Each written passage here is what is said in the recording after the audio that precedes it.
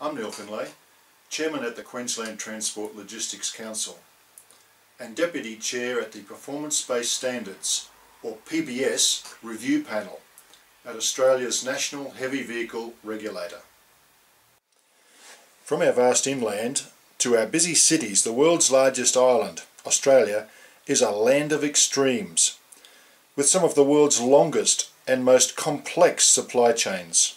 However, these very supply chains, the lifeblood of our nation, face enormous pressures. Increasing environmental, safety and productivity challenges have seriously impacted our global competitiveness. And our complicated three-tier system of government has added challenges to improving our supply chain performance.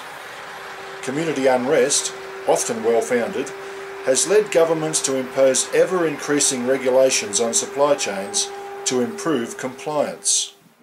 Now, a powerful combination of innovation and collaboration is delivering results to our communities, industries and governments.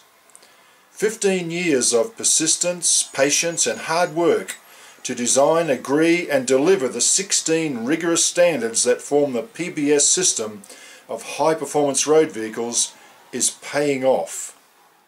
The Performance-Based Standards program has evolved over 15 years to provide greatly improved safety and productivity standards. What was also achieved was big environmental gains.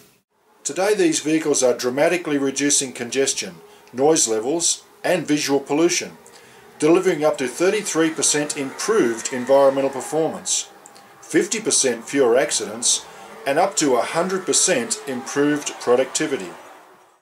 Since we introduced our PBS vehicles, we've experienced a 33% reduction in fuel consumption per container hauled, which has substantially reduced our environmental footprint. We have the largest truck accident database in Australia per 100 million kilometres travelled. Our national research over 4 years has confirmed that PBS accredited vehicles have up to 50% less accidents when compared to the national insured fleet. Since using PBS A-doubles, we can now carry 2 heavy containers instead of 1.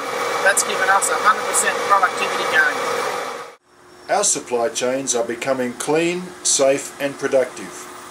A win for our communities, a win for our industries and a win for our national, state and local governments. Clean, safe, productive. Australian supply chains.